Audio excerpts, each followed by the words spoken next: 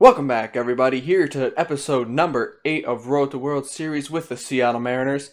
In the last episode, we made it all the way to the championship series, but lost to the Red Sox in 7 games.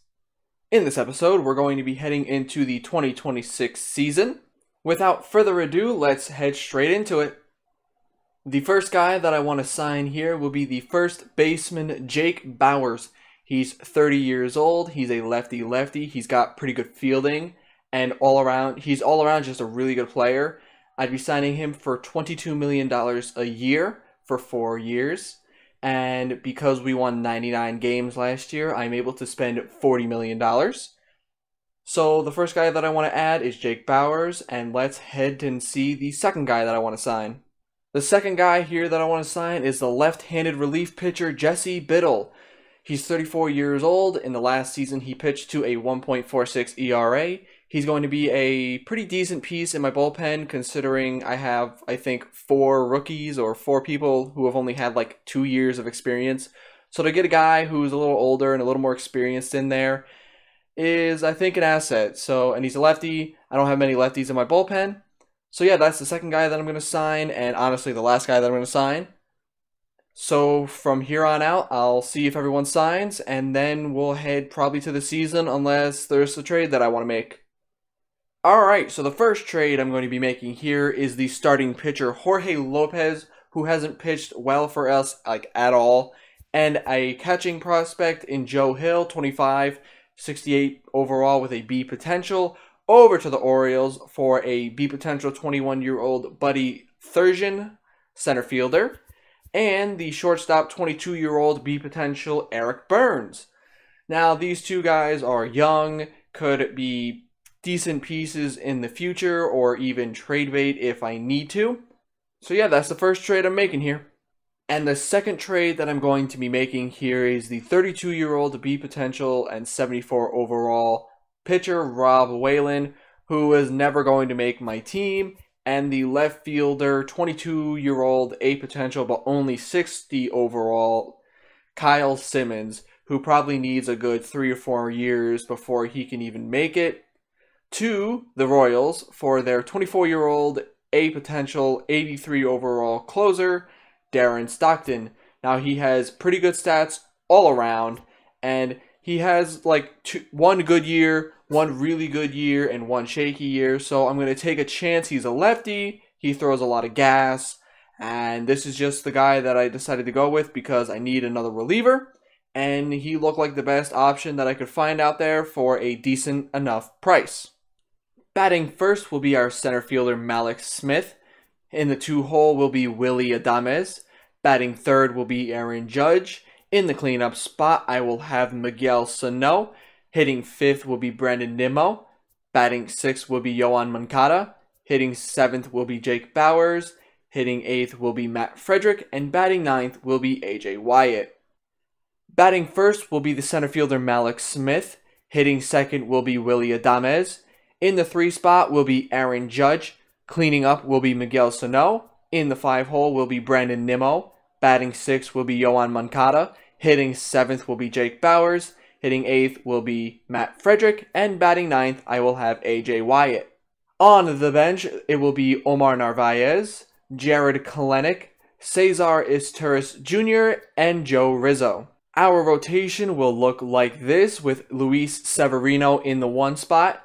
David Calzado will be pitching 2nd. Jordan Montgomery will be 3rd. Yadier Alvarez will be 4th. And 5th will be the newly called up rookie in Logan Gilbert. In the bullpen, Ryan Stanek will be the long reliever now, as Mason Bridges, Darren Stockton, Keone Kela, and the newly called up Michael Yu will be our middle relievers. Jesse Biddle will be our setup man for Mackenzie Dickerson, who has been absolutely amazing the 2 years that we have had him. Now, with that being said, let's head straight into the season, and I will see you guys at draft day. Alright, we have made it to the draft. We are the number 28 pick. Let's see how we do. The first guy that we're going to be going for here in the draft is the starting pitcher, Oscar Manzanillo. The second guy that we're going to go for here, who could either be a star or will just be a bust, is the left fielder Santiago Zapata. The third guy we're going to be drafting here is the left-handed closer Will Schroeder. In the 5th round, we're going to take a chance on the reliever Tom Settingquist. And in the final round, since we have basically no choices left, I might as well go with one of the guys with the highest potentials in the catcher, Will Medrano. Now that we've gone through the draft, we're going to take a look at our draft picks.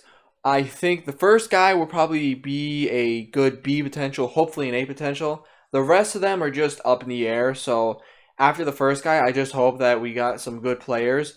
Although, it wouldn't shock me if the first guy was a D potential. Nah, he's a C potential. I had a feeling that it was too good to be true. But, let's see, we got 2 C potentials, 1 B potential, and 2 D potentials. Yeah, later year drafts are usually the ones that give you, like, pretty bad overall picks, at least in my experience. So let's sign these guys up and take a look at some stats. Malik Smith is hitting .307 with 12 home runs as our leadoff guy. Willy Adames is hitting .313 with 12 home runs and 45 RBIs. Aaron Judge is struggling so far in the average department, only hitting .248, but is of course keeping on track with 14 home runs and 39 RBIs. Miguel Sano is hitting .291 with 14 home runs. Brandon Nimmo is hitting really good with a .369 average, 13 home runs, and 47 RBIs. Yoan Moncada is hitting .307 with 15 home runs and 43 RBIs. Jake Bowers is hitting okay, .266, 8 home runs, and 26 RBIs. Matt Frederick isn't having his power numbers so far here 2 months into the season, but he does have 41 RBIs. And AJ Wyatt is hitting .260 with 5 home runs here 2 months in. On the bench, Omar Narvaez is hitting .292. Jared Kelenic, it says he's hot, but he's only batting .186. Cesar Hernandez hasn't gotten much playing time, so he's only hitting .222 in 9 at-bats. And Joe Rizzo is hitting .278 here with 54 at-bats. In the rotation, Severino is having another Cy Young caliber season, pitching to a 2.2 ERA in 94 innings pitched. David Calzado is struggling just a bit, with a 7.04 ERA here so far. Jonah Montgomery is pitching to a 3.53 ERA. Yadier Alvarez is also struggling a little bit here, pitching to a 4.77 ERA. And Logan Gilbert, the rookie who has not had any MLB experience, is pitching to a pretty good 2.34 ERA. In the bullpen, Ryan Stanek is pitching to a 4.44 ERA as our long reliever. Mason Bridges has a 3.4 ERA. Darren Stockton is having a little bit of trouble here in the majors, pitching to a 4.88 ERA. Keone Kela is pitching to a 5.16 ERA so far, also struggling. Michael Yu also struggling. I feel like this is a reoccurring theme here, with a 4.96 ERA. Jesse Biddle, however, is pitching pretty good so far with a 1.5 ERA, and McKenzie is really struggling as our closer, 5.26. In the standings, the Yankees are leading the East with 7 games over the Rays. The Royals, who haven't been a contender at all so far, is leading the Central 5.5. We are, however, leading the West by 5.5 as well, even though our pitching has been pretty poor, if I must say. And in the wild card, it is the Rays and Rangers, with the Angels and Red Sox 5.5 back. In the National League East, it is the Mets and Marlins tied up there, with the Phillies 1 game back. In the Central, it's the Reds on top, with the Brewers 1 game back. And in the West, it is the Padres, with the Rockies only half a game back. And in the wild card, it is the Brewers and Marlins, with the Phillies, Rockies, Nationals, Braves, and Giants, and Cardinals, all within 5 back. So far, even with our pitching struggles, we have a pretty good record, so let's head straight into the trade deadline, and at that point, see if we need to make any moves or not. Alright, we have made it to the trade deadline. We're going to take a quick look at the standings so far, and then we're going to look at some stats. So in the East, it is the Yankees leading by a long shot, 16 games over the Red Sox. The Indians have taken over the Central by 1 game. And in the West, we are running away with it by 14.5 games over the Rangers. Now in the wild card, it is the Red Sox, Rangers, and Rays all tied with Astros 2 games back. In the National League East, it is the Marlins who are on top with the Phillies 2.5 games back. In the Central, it is the Brewers 5.5 games over the Reds. And in the West, it is the Rockies half a game above the Dodgers. In the wild card, it is the Reds and Phillies with the Dodgers, Mets, Nationals, Braves, and Cardinals all within 5 games back. Mallex Smith is hitting .324 with 20 home runs already by the trade deadline, doing probably the best of his career here as our leadoff guy. Willy Adames is batting .289 with 19 home runs. Aaron Judge has started to raise his average again now to .276 with 27 home runs and 83 RBIs. Miguel Sano has a .283 average with 23 home runs and 69 RBIs.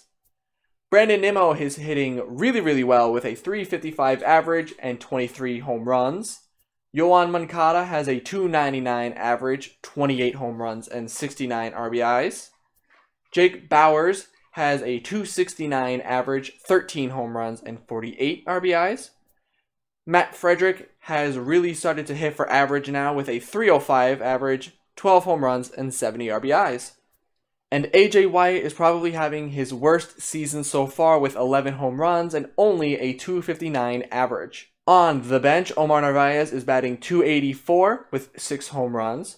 Jared Kelenic is not doing so well as our backup outfielder, only hitting .181. Cesar Izturis isn't getting many at-bats, since I'm pretty sure that my lineup is already doing as well as it can with our infielders. And Joe Rizzo is batting .281, 3 home runs, and 13 RBIs. In the rotation, Luis Severino is still doing very well, pitching to a 2.83 ERA. David Calzado has dropped the ERA a bit, now to a 5.45. He's getting better. Hopefully he can finish the season out pretty good. Jordan Montgomery has also lowered his ERA, now down to a 3.17 ERA.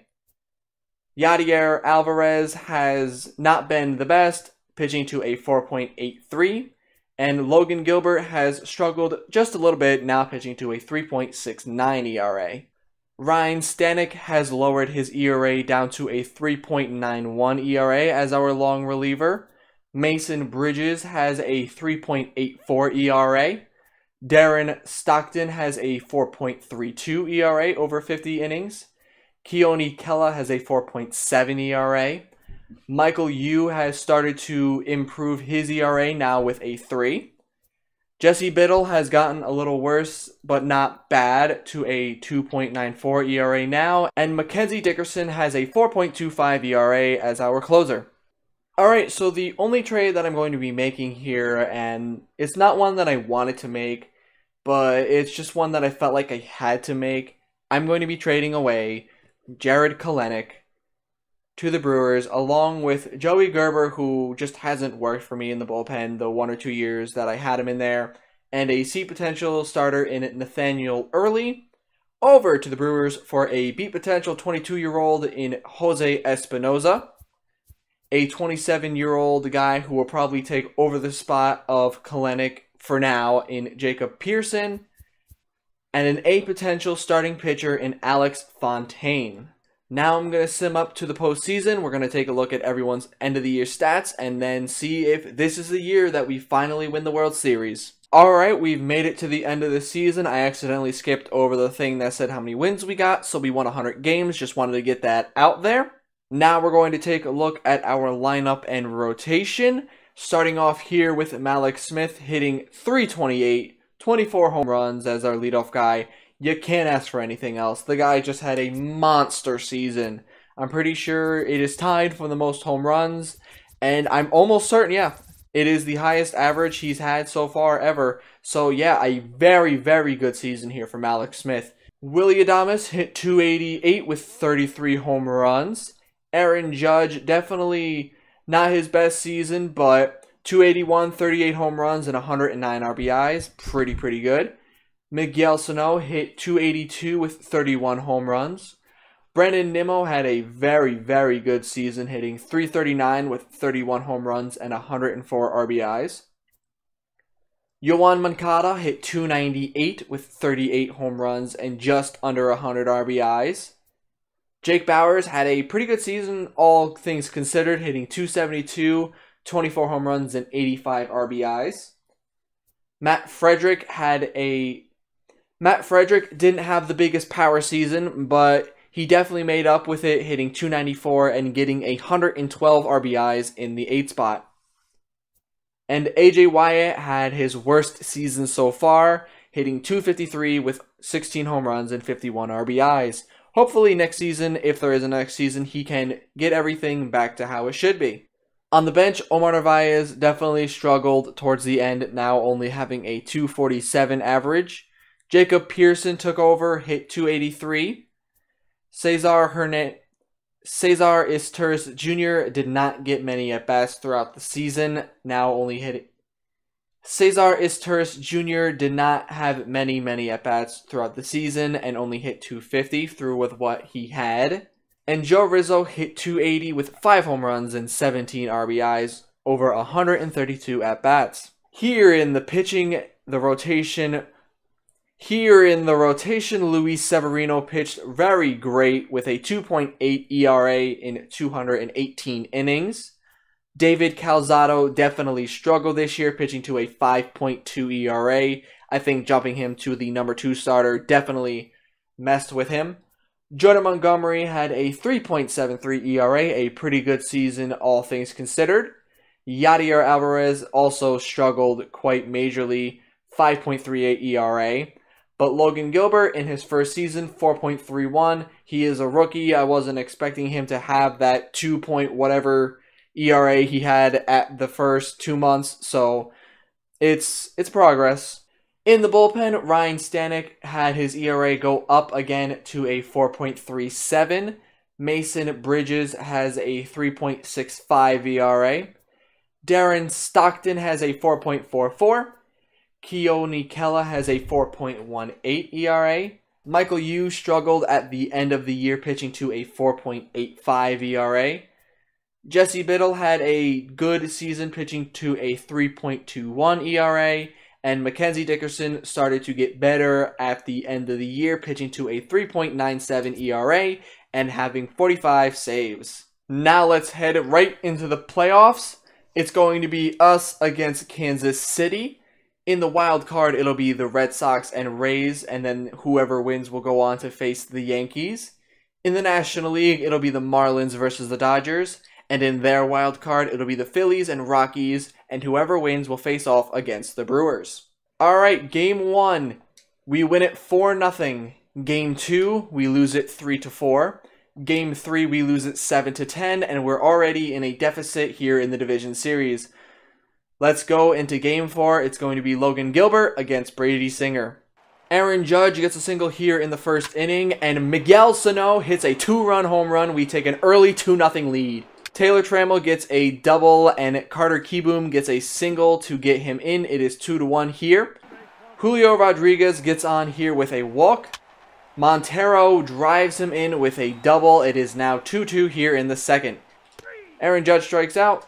Miguel Sano gets on here in the fourth with a walk. Nimmo pops up, and Moncada triples him in. It is now 3-2 here in the fourth. Bauers gets a single. It's 4-2 now.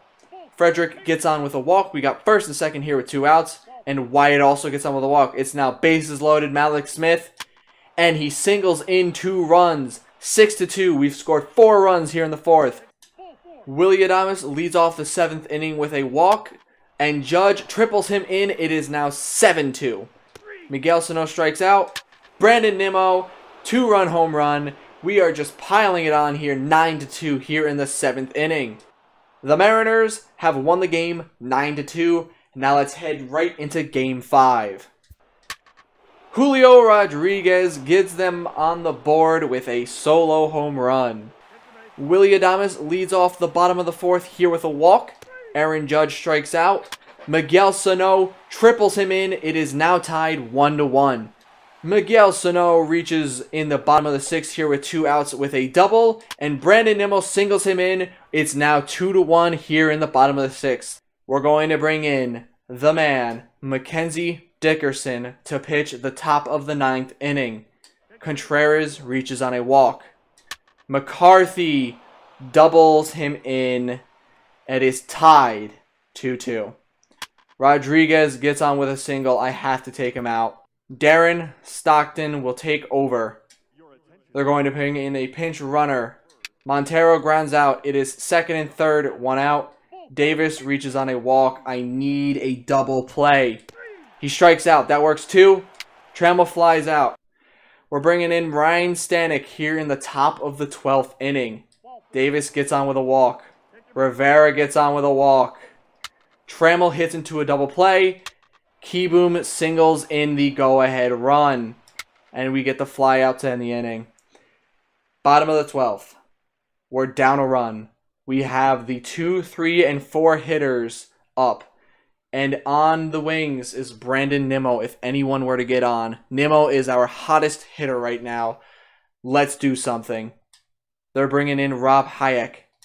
Adames flies out. Judge flies out. And we have been eliminated from the playoffs yet again. When it comes to the big spots, our hitters just don't hit. The Dodgers have won the World Series here in 2026. It's honestly starting to look like the Mariners will never win the World Series, but you know what? I'm going to do my damnedest to make sure they do. If you enjoyed the video, please consider subscribing and turning on that notification bell so you always know when I post the videos. Also, if you liked the video, please consider leaving a like and leaving a comment down below telling me which teams you want me to do next. Or if there's anything that you maybe don't understand about how I'm doing this, if you want me to explain it further, I would absolutely love to. And if there's any changes to the rules that I do have that you think would benefit me or just the series in general, also leave that down in the comments. But with that said, we're going to head into episode 9 of now the 2027 season, and I will see you guys there.